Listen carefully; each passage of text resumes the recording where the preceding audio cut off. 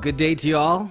I am Pastor Garrett, and I'm glad that you can all join me today as we continue to walk through the Gospel of Matthew together, which we will start in just a moment.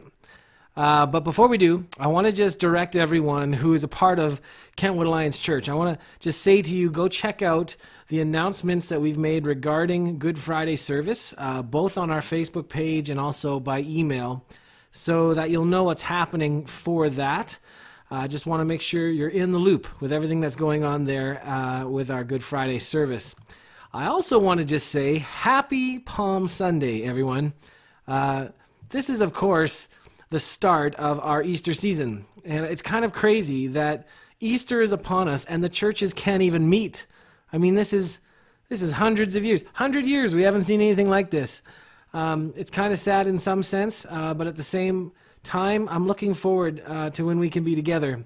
Palm Sunday, it is today, and today we recognize that moment in history when Jesus came to Jerusalem on his journey toward the cross, to die on that cross for our sins, and he came riding on a donkey. And that was a fulfillment of the prophecy mentioned in Zechariah 9:9, and in there we read those beautiful and exciting words, "Rejoice greatly, O daughter of Zion. Sing or shout aloud, O daughter of Jerusalem. Behold, your king is coming to you. Righteous and having salvation is he, humble and mounted on a donkey, on a colt, the foal of a donkey." And of course, we read that when Jesus came, the people waved palm branches and cried out, "Hosanna," which means save us, or even Savior. And so we rejoice today as Christians that our King has come and has indeed saved the weary sinner by going to the cross in our place. So rejoice greatly, brothers and sisters. Jesus has come. I look forward to the coming week as well, where we can turn our eyes even further into the truths of the Easter season and the truths of the gospel. If you wouldn't mind, let's pray together before we jump into God's word. Let's pray. Heavenly Father, I want to thank you for this Palm Sunday. I want to thank you for everything that you have done on behalf of a sinful world. Lord, thank you that you came, that you willingly went to the cross. Thank you for being our King and our Savior. Thank you for being all that we need in times like this, in the times we're in right now. Thank you, Lord, for being our Lord and Savior. Lord, I want to continue to pray for those who are on the front lines working at the hospitals and in the medical community. Lord, those who are in our own congregation who are doing that, continue to protect them, Lord. Keep them safe from this virus, Lord. I pray that you would bring about a swift end to this virus, but at the same time, we pray your will be done, Lord. Whatever you want to do at this time, however you want to move your church to know you better, however you want us to long for one another's presence once again as we worship you together in person. Lord, whatever you want to do in this time, we give that to you, Lord. Pray for our politicians, our leaders, that you would give them wisdom. And Lord, we just lift all of this up to you. Be with us now, Lord, as we look into your word. May you be glorified. May we hear from you through your word. And may we know you more, and may your Holy Spirit use it, because your word is alive and active. And for these things, we ask for your understanding and your illumination. We pray in Jesus' name. Amen. All right. Well, if you have your Bibles, I want to ask you to turn to our passage today, which is Matthew chapter 16, 23 through 28. And thankfully, it fits well into our Palm Sunday thoughts. And so we have no need to kind of look elsewhere for our message today. So let's read it together. Matthew 16, 24 to 28. This is what Jesus says. He says, "Then Jesus told his disciples, 'If anyone would come after me, let him deny himself, take up his cross, and follow me. For whoever would save his life will lose it, but whoever loses his life for my sake will find it. For what will it profit a man if he gains the whole world and forfeits his soul? Or what shall a man give in return for his soul? For the Son of Man is going to come with his angels in the glory of his Father, and then he will repay each person according to what he has done. Truly I say to you, there are some standing here who will not taste death until they see the Son of Man coming in his kingdom. If you'll remember, last Sunday, we looked at that moment where Peter rebukes Jesus in Matthew 16, 21 to 23. And Peter rebukes Jesus because Jesus said he was going to have to come to Jerusalem, suffer at the hands of the elders, and die. And this was absolutely unacceptable to Peter. This was not the course he figured that God should be taking. Peter figured this was no destiny for the King of Heaven. So Jesus did not take kindly to Peter's comments, rebuking Peter as he did Satan himself. But the point of that passage was that Peter wanted to follow his own path and plan and not God's. And so Peter really was self-seeking in many ways. Peter had his own idea of what it meant to follow Jesus and what it meant to be a disciple of Jesus. He figured he ought to be living on the high hog if he was going to be a follower of Jesus the King. And so it's here that Jesus turns from Peter to the rest of the disciples, and he sets the record straight on what it means to be a disciple of Jesus. And that is a call needed today as ever before. We need to know what it means to be a disciple. Okay, we need to know what that means. James Boyce, he put it this way. He says, there is a defect, even a fatal defect, in the life of the Church of Christ in the 20th century. And I'll add 21st century as well. He says it's a lack of true discipleship. For the genuine Christian, discipleship means forsaking everything to follow Christ. But for many of today's supposed Christians, perhaps the majority, it is the case that while there's much talk about Christ and even much furious activity that is supposed to be done in his name, there's actually very little following of Christ himself. And that means that in some circles, at least, there's very little genuine Christianity. Many who fervently call him Lord, Lord, are not Christians. Those are bold words from James Boyce, but he's got a point. There's a difference between being busy as a church and waking up each day and seeking the face of God to say, I want to follow you, Jesus, wherever you'll have me today.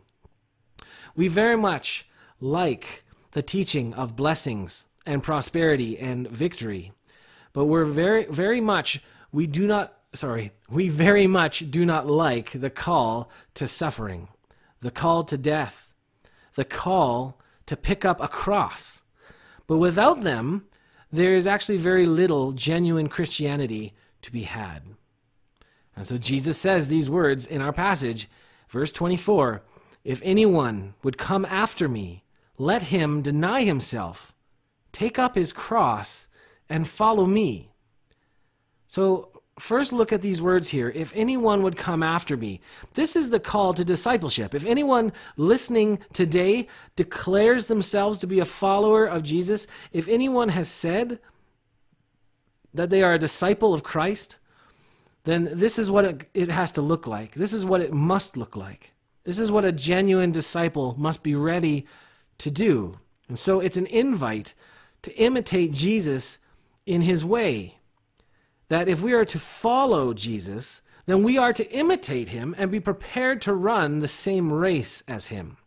When Jesus came to Jerusalem riding on that donkey, he came to deny himself, to take up his cross, and to follow his Father, and to do his will, even unto death itself. And so Jesus is asking us to do the same. This is what it looks like. Be like Jesus. And that, my friends, is what he calls his disciples to. In direct contrast to Peter's vision of the future, Jesus says, no, if you're going to be my disciples, you're going to have to deny yourself, take up your cross, and follow me. It's not easy. It's difficult. But what does it mean? So let's look at that so we know. What does this all mean, okay? First, I want you to consider what it means to deny yourself. Again, if I drew so much insight here from James Boyce, I just loved what he had to say through this. when we talk about denying ourselves, we are at once brought to this radical distinction between a God-oriented life and a life of unrepentant self-seeking. Okay? A God-oriented life and a life of unrepentant self-seeking. We're in a place where we have to decide to live for Jesus and what he wants rather than what we want. Okay? Instead of seeking our own intelligence, our own wisdom, our own desires, we're to take on the desires and directions of God and to do that. We're not to be self-seeking, but rather to be God-seeking. Okay? We're seeking God and his will each day. Self-seeking is really at the very beginning of all sin in this entire universe. Okay, let me explain. In the beginning was self-seeking. Satan, in the beginning, was a self-seeker. He comes and he says, I'm going to displace God. I'm going to rule this universe. In Isaiah 14, 12 to 15, we read Satan saying, I will ascend to the heavens. I will raise my throne above the stars of God. And then later he says, I will make myself like the Most High. This is more than a power grab. It's a statement that says, I want to do it my way and not be under the authority of God any longer. It's self-seeking. And there's so many people, there's hard decisions in life, or there's people that decide, I'm going to do things the way I want to do things, and they don't truly bow the knee to Christ. And they claim to be Christians, but they won't bow the knee to what Christ has commanded them. And even when a brother or a sister or a pastor or someone who loves them comes and shows them, here in Scripture, this is what it says, this is what God is asking of us. No, they won't change. That's not denying yourself. Christians are called to find our very life and breath in God. To not despise his authority, but welcome it as a son who adores his father. We're to eagerly seek his face and gladly do what he asks. We're to gladly surrender our lives to him. And why? Because he is good, holy, almighty Father God. We love him. And our hearts have been changed where our affections are supposed to be like his affections. The things that he loves, we are slowly being changed to love as well. That is what it's supposed to look like. Obedience because we want to. Obedience because we delight in him and his truth. And so Satan was self-seeking. And what did that get him? It brought him low. Okay? It destroyed him. He was cast down out of heaven. And his end will be eternal judgment in hell. So he brought himself up only to be cast down by God. And that's how things work. Notice, Jesus did the exact opposite. Jesus brought himself low. He got off his throne. He came down to us. He denied himself. He denied his divine rights. He willfully suffered, willfully took up his cross. He willfully died on that cross. And by abasing himself, he took those whom he loved and he lifted them from sin to glory. He washes the feet of his disciples to show that servanthood is how he's leading. And by bringing himself low, God exalted him and lifted him up. He gave him the name above every other name, that every tongue will confess Jesus as Lord to the glory of the Father, says Philippians 2:11. So Jesus, he denied himself. He humbled himself under the Father's plan. He sacrificed and he gave up what was his. So he denied himself. That is what God calls us to do. If we are to come after Jesus and learn from him, and him really truly being our teacher, if we are to be his disciples, then we must deny ourselves, not be self-seeking, but to have a God-oriented life. So I encourage you, in our first point here, assess your life and decide, is your life God-oriented? Whose direction and commands and plan are you following? Yours or God's? Deny yourself. If you hope to follow Jesus as a disciple, we have to deny ourselves and ask, what is it that God wants me to do? Next, we're told that if we're to come after Jesus as disciples, then we must pick up our cross. Peter just earlier despised the idea of the cross. And so Jesus hammers it home here to correct him. You can't be my disciple unless you pick up your cross. Now, what does that mean? It means this. Not only are we to say no to ourselves, deny ourselves, but we're also to say yes to God. This is what taking up your cross involves. This does not mean that you're going to have to merely suffer. To take up your cross is to involve the will. Jesus went to the cross because the Father asked him to. He willingly went. The cross was not a mere coincidence of Christ's life. It was the plan of Christ's life. In the same way, the cross is not simply a call to endure the coincidental moments of suffering as a Christian. It is a call to go and pick it up. To say yes to what God has called you to do, even if it's a hard thing. To say yes to God. Deny yourself and say yes to God. That's what it means. It means saying yes to something difficult for Jesus' sake. And indeed, to follow God in this world is difficult. It is to willingly bear a cross. Matthew 25 says that the cross bearing involves things like feeding the hungry and the thirsty, receiving the stranger, clothing the naked, and visiting the prisoner.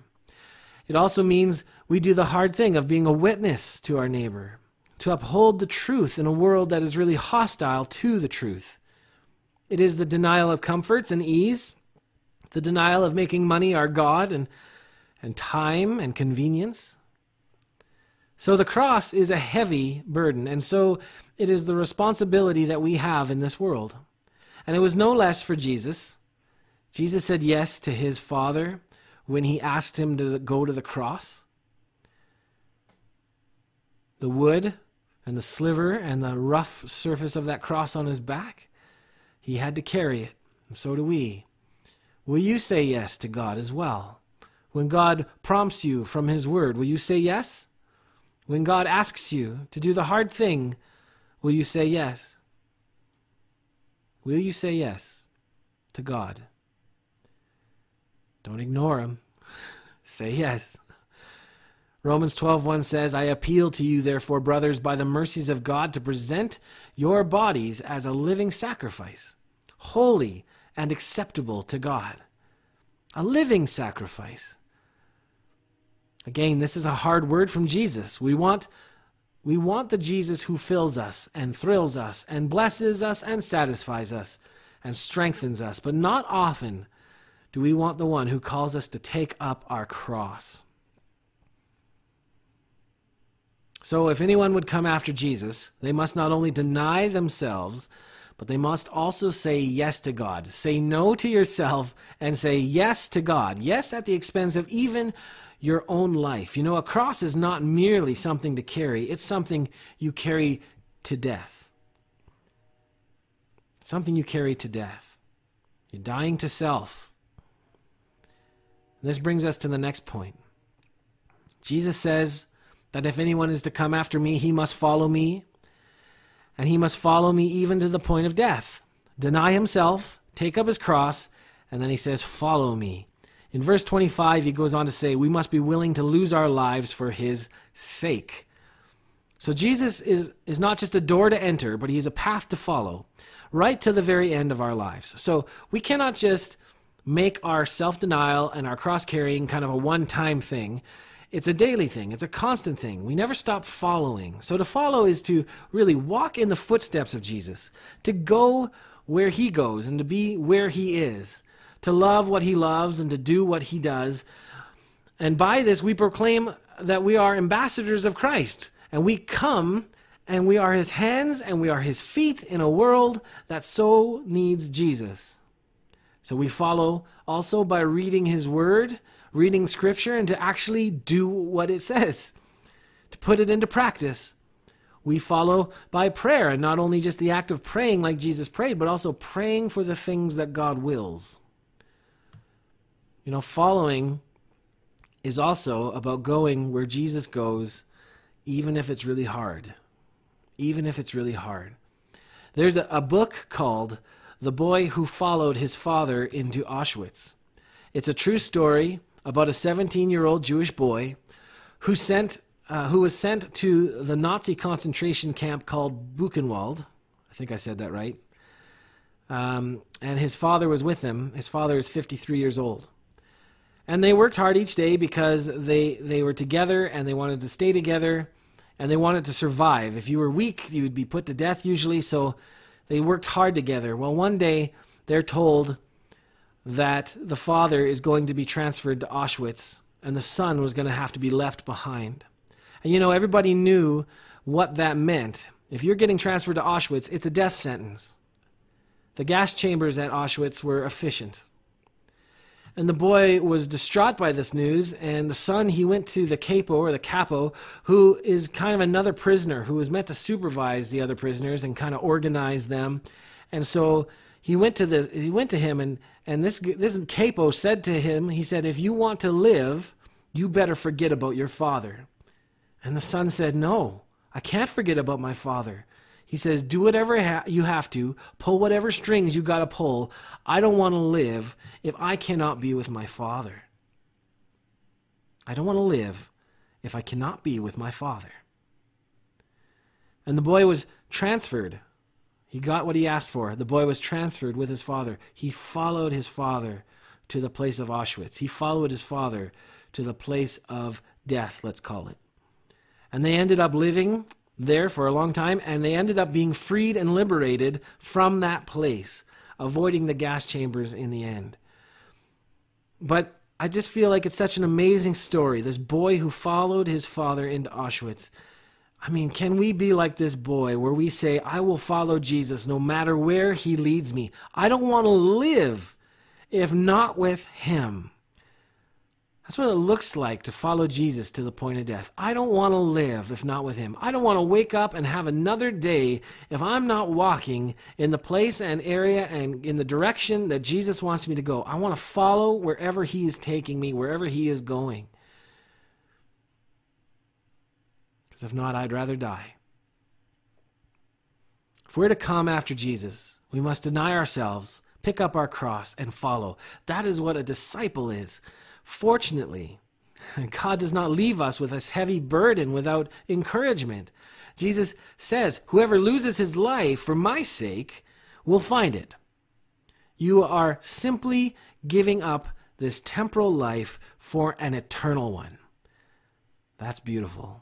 Which leads us to the next verse, verse 26. This is a quite high price to pay to be a true disciple, isn't it? I mean, the question is simply this: is it all worth it? Is it worth it? Is all of what we have been talking about so far, is it a good investment?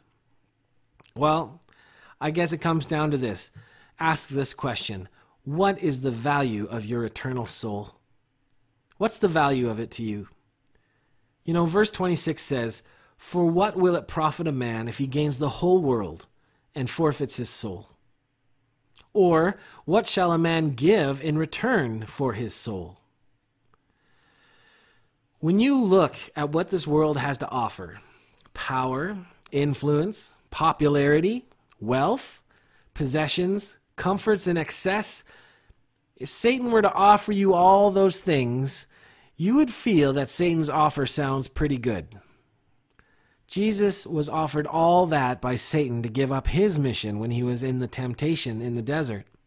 There is no reason why Satan cannot use the same temptations and schemes against you and I to give up on this Christian calling and just live a little, live a little and live easier. No more of this trying to follow commands and rules and going to church every Sunday. I don't get to sleep in anymore. And Satan can offer you a cheap, paltry, and temporary imitation of heaven, but never true heaven. Boyce says, "Those who worship Satan for what the world offers will perish with him in the end." Is it really worth gaining the whole world and having everything you ever wanted temporarily in this life if it means giving up your soul for eternity? Would you really sell your soul for a crumb of bread? Would you really give up eternity in heaven with God for influence and power or possession? People all over the world, they're selling their souls for all sorts of things that are just not going to last. things they cannot keep for a fleeting bit of pleasure. Heaven and earth will pass away, the Bible says. Your soul is going to remain. It is foolish to take what is temporary and throw away your eternal soul. So Jesus says, your soul is worth more than anything in the entire world. The whole world in all its glory and riches and power is not even close to the value of your soul. You know, when judgment comes and we stand before the throne, there is nothing that we gained on earth that we can use to buy back our soul from hell. Not even your reputation, not even your supposed good works. My friends, this world offers much to us. After all, God created it, all its beauty and goodness, it's all of God. It's really a broken reflection of what heaven is going to be. But please, live in such a way that your value is placed on your soul and not on the things of this world. Okay? Live in such a way that your value is placed on your soul and not on the things of this world. If you are going to build treasures, may they be treasures in heaven. If you're going to please someone, may it be God, your Father, not your flesh, that you want to please. Is your soul worth all that sacrifice and effort? The answer here is yes. It is worth it. It is worth all that to spend an eternity with God in paradise, to walk with the Father and the Son and the Holy Spirit, to look upon the face of your Lord in the new heaven and the new earth, and where there will be no more sin, no more sorrow, no more suffering, and to be told, well done, good and faithful servant. To worship him for eternity will just be this glorious, sweet time. I think about the sweetest times of worship that we have here on earth. It's not going to compare to what we get to do in heaven forever. The places we get to go, the things we get to explore, the paradise that will be heaven. I think about the feast we get to have with our Savior when all this is said and done, and we get to sit at the table with our Lord and Savior and have a feast with him. It's going to be a beautiful time. Is it worth it? Yes, it's worth it. And we will experience it together. Verse 27 to 28 finishes by saying this, for the Son of Man is coming back. It says, for the Son of Man is going to come with his angels in the glory of his Father, and then he'll repay each person according to what he has done. And truly I say to you, there are some standing here who will not taste death until they see the Son of Man coming in his kingdom. And so this serves, as both an encouragement and a warning. Jesus will return one day in the glory of his Father, and he's going to repay persons according to what they have done. And it's an encouragement because we live for Christ. As we live for Christ, we are going to be noticed and rewarded. And it's a warning because for those who are not in Christ, who live for selfishness and for sinfulness, it will be punished. And just to clarify, this last verse, Jesus says to the disciples, some of you standing here will not taste death until you see the Son of Man coming in his kingdom. Now, some of you here are worried when you read this. You think, well, there's a flaw in Scripture. Jesus has not come back yet, and he said he's going to come back, and he says, some of you standing here will not taste death till you see the Son of Man coming in his kingdom. And you're thinking, well, Jesus has not come back yet, and the disciples are all dead. So how can this statement by Jesus be true? There's many interpretations that have been put forth, but the one that I think is best, and it fits here, is that Jesus is not talking about the end times return with this statement. He was talking about what is coming up next in Matthew, which is the transfiguration of Jesus. Okay, it's in the other Gospels as well. They all put this statement right next to the transfiguration. This moment where Christ's deity, this is what the transfiguration is, the moment where Christ's deity and glory shines out from Jesus, and the few disciples who are there see Jesus in heavenly glory. And according to MacArthur, the phrase in verse 28, the kingdom, can also be translated royal splendor, which certainly matches this idea of Jesus here talking about the transfiguration. In other words, some of you will not taste death before you see the Son of Man in his royal splendor. And why is that important? Because as they sacrifice and as they anticipate the carrying of the cross. And as they look forward to the rewards of God for their life lived as disciples, Jesus, by the transfiguration experience, is going to rouse them to the future glory of the kingdom and remind them that it's worth it. It's all worth it. That Jesus is worth it. So the glory of God and his kingdom is truly magnificent.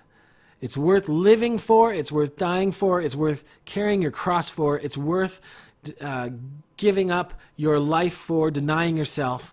How much more magnificent is the one from whom the glory shines? We live for him now as we look forward to that day to come. So as we kind of come to the end of this, I want to just quote Boyce one last time.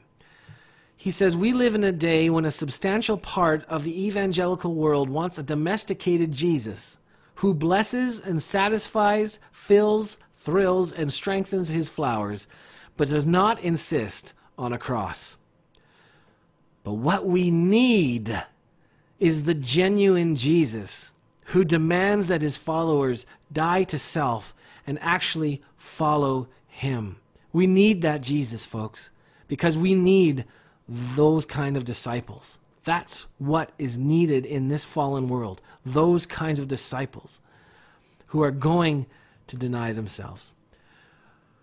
Boyce continues, "We know what Jesus demands of us, or we would not be Christians. We know that we need to take up the cross and follow Jesus, but have we taken it up, and are we bearing it daily? We know the value of the soul, but do we live as if we believe it? We know the value of the soul.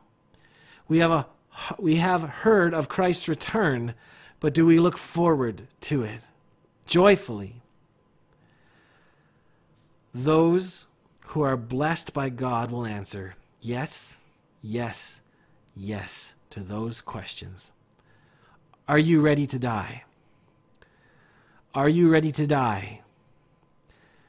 To deny yourself, to pick up your cross, to follow Jesus, to say no to me, yes to God, and to follow. Are you ready to die? May you lift your cross high and follow Jesus today. Let's pray. God, what you ask of us is difficult, and it took the Lord of heaven and earth to show us the example. Lord God, would you give us the wisdom, the strength, the will to be able to fulfill what this is saying to us? Would you give us all that we need in order to be this kind of disciple? Would you, Holy Spirit, shine into our life and show us where we fall short and where we need to make a change? I thank you, Jesus, for your example, how you denied yourself, how you stepped off your throne, how you denied all of this divine authority and all the divine glory that you enjoyed for so long. You stepped off your throne, you came here, you humbled yourself, you went to the cross, you carried your cross for us. You followed your Father's commands, and you died. But praise be to you, Lord Jesus. You rose on the third day, defeating sin and death. And now we follow you as our risen Savior. So thank you, Lord, for coming on that donkey. Thank you for riding into Jerusalem. Thank you for being the one who saves. Without you, we'd be in darkness. We thank you for all these things, Lord Jesus.